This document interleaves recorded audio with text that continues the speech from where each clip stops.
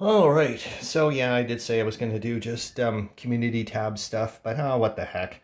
So Zoe and Stefan showed up this afternoon, and the Germans had, I don't know if you remember, but the Germans were basically just up to the movement point. They had finished purchasing their units, and Stefan did it. See, he decided to be the Germans and invaded Denmark, and also invaded Belgium, and then just shifted some troops around, and it was bloody.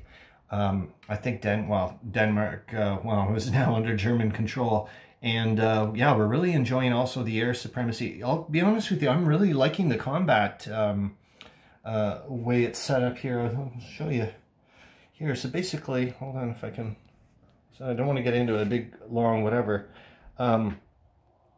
But here for the attacking bit, and it's nice that it's a little bit different. So with his air superiority, he was able to shift his artillery over to here. It's, I guess, basically just saying like reconnaissance and whatnot. And due to the fact that I had no other no airplanes in the region or whatever, he was also able to get a free attack in with his aircraft, and that worked as well. So the Germans are doing pretty darn good as far as I'm concerned.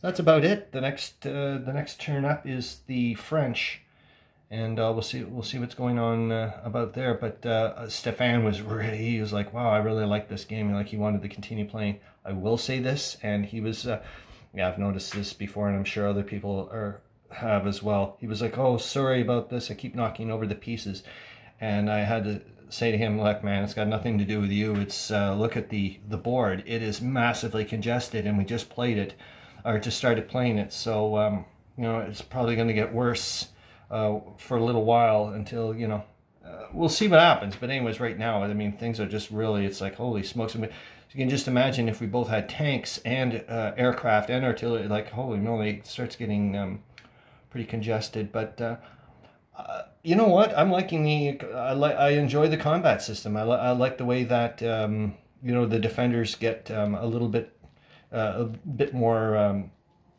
punch with their counterattack. I think it's like they need a 3 or lower naturally. For the attackers, infantry it's 2, but then they can use combined attacks if they've got artillery, and so on and so forth. And then with the air supremacy, and yeah, I like it. So that's it. Okay. Off we go to the French turn, and I'll probably pop that in for a community tab thing. Okay, see ya.